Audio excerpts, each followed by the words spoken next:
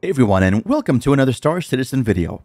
My name is Scary Spikes, and in today's video we'll be talking about the Drake Cutter.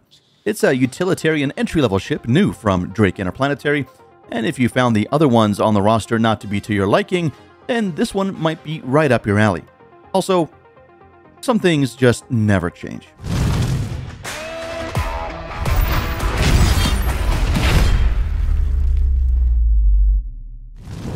Alright, so let's head over to the pledge store momentarily here as we take a look at different ways that you can acquire this ship. Now, unfortunately, the ship is not available in-game just yet, and will be available, generally speaking, after about 2 quarterly patches or 6 months from the date that it was released on the pledge store. At least that's been CIG's pattern as of the last few years and the way that they've released their ships. So let's go ahead and go over how you can get this ship. Now, you can head over to the Robert Space Industries website, click on Pledge Store on the top of your screen, and then click on Game Packages, and this is going to be the first way that you can acquire the ship because it is available in the Holiday Game Package here. Now, it is War Bond, so for those of you who are brand new and don't know what that is, it basically means that you need to spend brand new money to acquire this ship. Now, War Bond is not a big deal for people that are brand new to the game because you'll be spending new money, as you won't have any store credit, as your account will be brand new, to purchase your game package, and you will need a game package in order to play the game. And so this is usually not a big deal. For people that are a little bit more established, stay with me. We'll take a look at the options available for you in just a minute.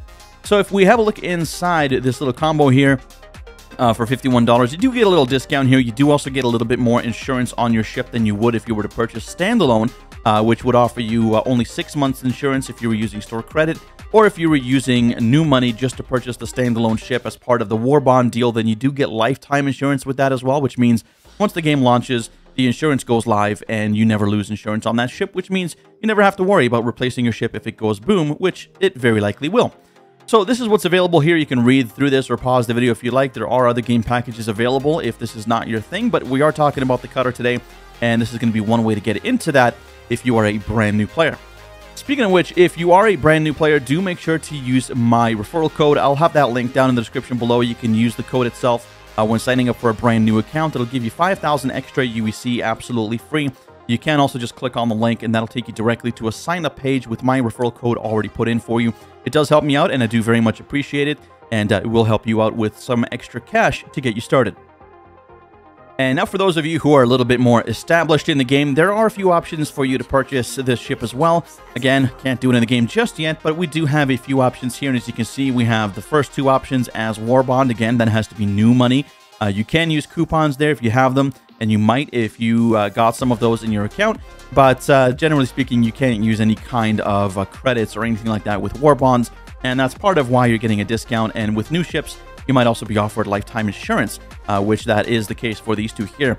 The third option is a $45 option. We'll come back to that in just a minute. Let's talk about this thing. This is the Concierge deal, and this is exclusive only to Concierge members. How do you get Concierge? Well, you got to spend $1,000 or more USD on your account, and then you get that fancy Concierge little badge there, and that gives you the privilege of spending even more money on the game. So whatever creams your Twinkie, go ahead and do it, but honestly, I wouldn't get Concierge for these deals because they're not that fancy. You pretty much pay exactly the same price as you do for the War Bond editions of those same ships. The only difference is you do get a free skin tossed in. I don't know. If that really matters to you, that's great. If not, you can always contact me on Discord. I usually buy up a bunch of these skins, and I'll sell them to you for a few bucks. Or maybe $1 or $2 more than what you were able to get them for here, so that you don't have to spend your $1,000 for the privilege. So let's go inside here, and you can see that we do have a few nice little things included here. We do have the skin, of course.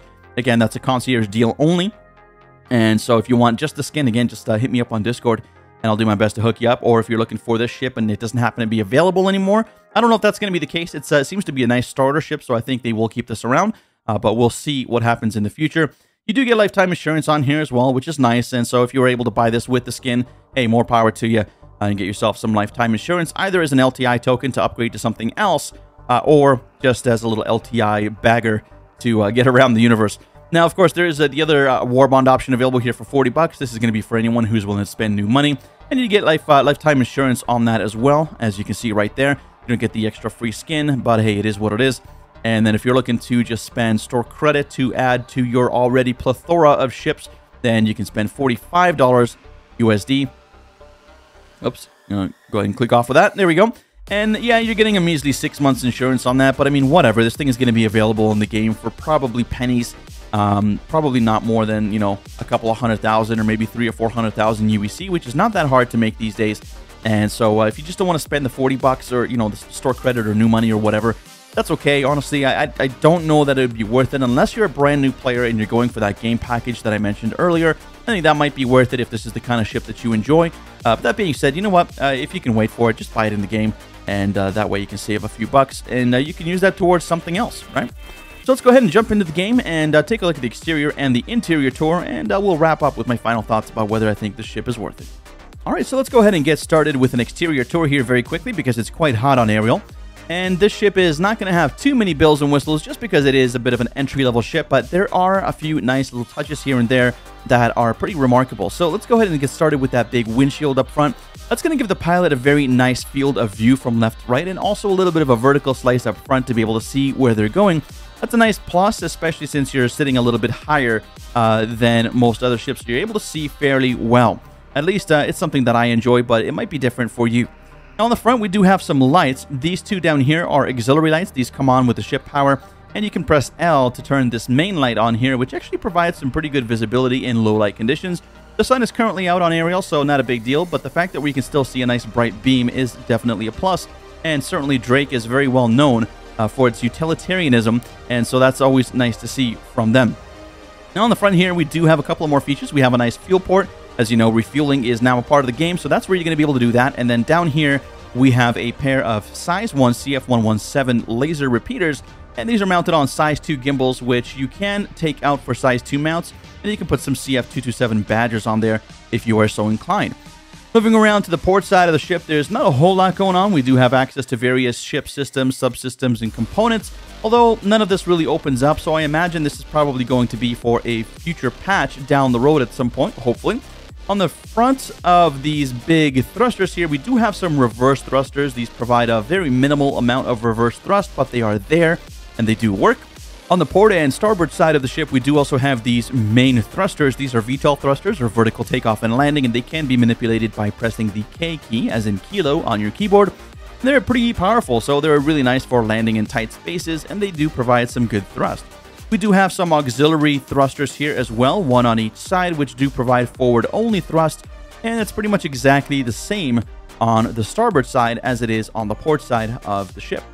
On the very top, we do have some little stabilizing fins. These can help to add a little bit of stability during atmospheric flight, but I don't imagine they're going to have that much difference on the flight model. At least I haven't experienced much.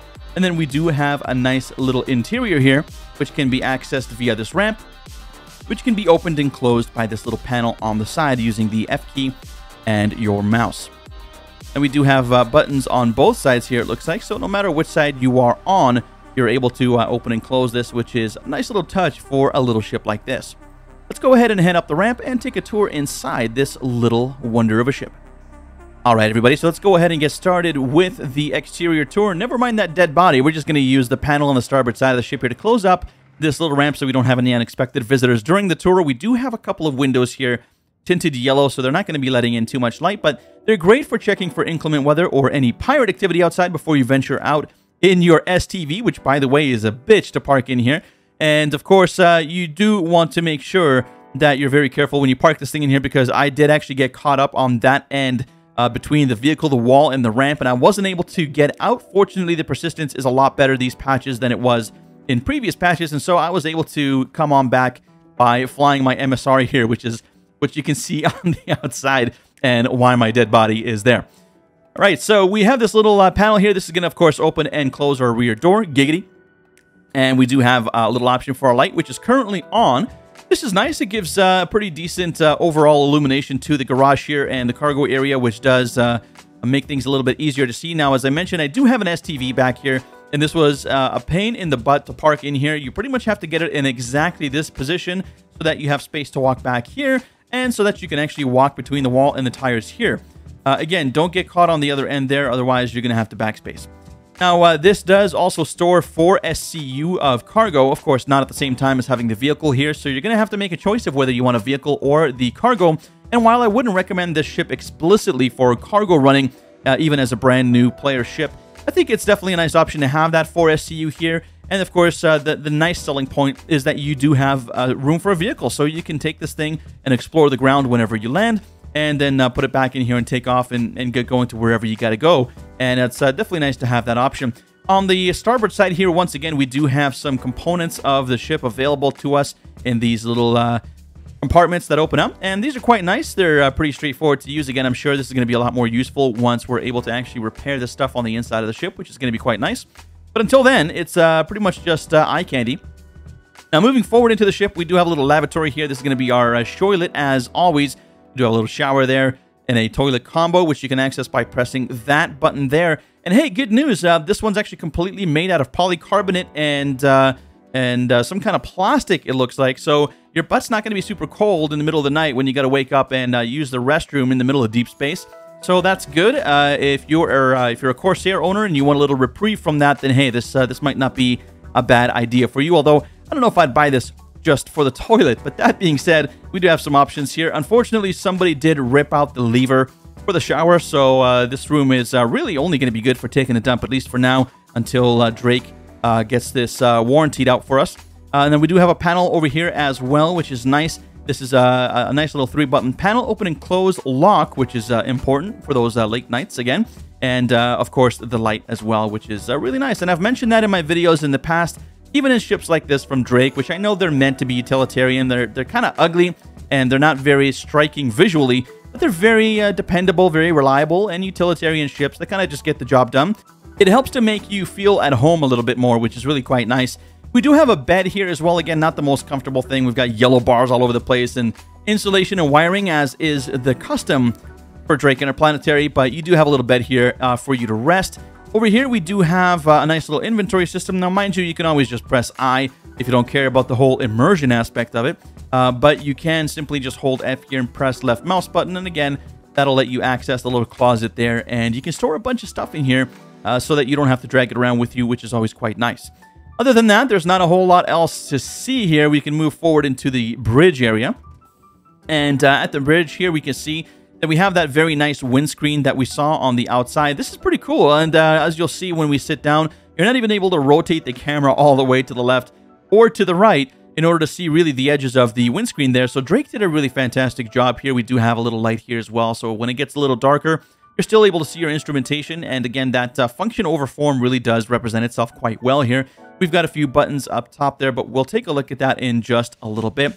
We've got a few systems on the wall here. And over here, looks like we do have a flight computer from Bearing. And this is also accessible from the panel outside. But again, I don't think that really opens. I think that's just kind of a thing to look forward to in the future. We have a little door panel here. And again, very similar to what we've seen in the rest of the ship. Open and close, lock, and lights. If we click on that, get a little bit of lighting in here. And, oh, actually, that turned off the light. So the light was already on. We'll go ahead and click that again.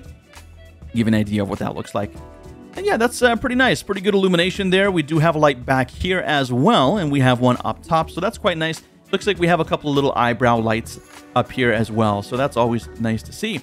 Other than that, we've got a little cubby here for a little bit of storage. We've got a place to put our rifle and 2 spots for a sidearm here. I do like the lighting. I think it looks really nice, and again, just very utilitarian looking, but that should be enough. This is essentially a single-person ship, so you really shouldn't have to worry about having additional storage. It's not like you're going to be lugging extra people around unless you've got some poor soul in the STV, and in that case, that is your business. Go ahead and sit down and check out the cockpit real quick here. This is really cool. It gives you a little ride to the top. Very nice. Closes the door behind you, and then you can see, as I was saying before, from the outside, the view here is actually quite nice. And as I mentioned, you can't really rotate the camera all the way around to even see the edges. There's my MSR. Of the screen. I have a little eyebrow window up here as well. The vertical view is really quite nice. It is obstructed a little bit by the instrumentation up front, but not too bad. You've got a pretty good eye out on all angles here, so you can kind of see where you're going. I think that's definitely a plus, especially for new people picking up a ship like this. Definitely makes a big difference. Now, we've got a very similar instrumentation layout here to a lot of other Drake ships. We've got our sort of call-out panel at the top here. This is going to give you some warning lights for different things that might be wrong with your ship. So definitely good to keep an eye on that. And then we do have 3 MFDs here. I do like the asymmetry if you ask me, but everybody's kind of a little bit different. So if you don't like something that's asymmetrical and you're looking for something that's got, you know, 2 screens on the left, 2 screens on the right, well, I don't know. this might not necessarily be your cup of tea, but I think that looks quite nice, and I think it really speaks to the way that Drake designs their ships. Of course, we have a 2D radar right in the middle there, and we've got 2 MFDs over on the left, 1 on the right, and if you're brand new, of course, you can manipulate these and change them out to whatever you like. I'll just go ahead and set that to that for now. Doesn't really matter. We do have a nice little throttle on the left-hand side and a center stick, rudder pedals down below. Geez, that's a mouthful. We do have a keyboard here as well, which is kind of cool. It's lit really, really brightly here by the sun on aerial, so it's a little overexposed, but that's okay. And it does look like we have some buttons and doodads and stuff like that. Most of the stuff is going to be down here, though. You'll see that you have a quantum spool over here, which is quite nice. And everything else is actually very nicely detailed, and all of the labels are really well done. They're very legible. Recording this in 1080p, and even then, it looks quite nice. So very good work on the textures on the inside. Now, not all of these are bound, and of course, I'm still going to complain about the fact that there is text that appears when you hover over these. I really wish they got rid of this. This is one thing that really just kind of bothers me on the ships lately, and it's something that's been getting to me for quite some time now. And especially if they're going to go through the trouble of labeling everything, it would really be nice if we just kind of got rid of this. But I do understand that it is a part of the current UI system, and until we're able to get everything in the building blocks and all the new UI stuff, then that's pretty much what we're going to have to deal with. So that's going to be it for me. Would I recommend the ship? You know what? Yeah, I would, but it depends on who you are. If you're a relatively new player and you're looking for a ship to kind of boot around town with and get a bunch of stuff done, then you know what? It's definitely a worthwhile ship, especially if you'll be picking this up for with the game package for 51 bucks. That's not too bad. There's a lot of utilitarianism here coming from this particular vessel. You can put a vehicle in here. Of course, you can buy these in game as well. You don't have to purchase these online with real money.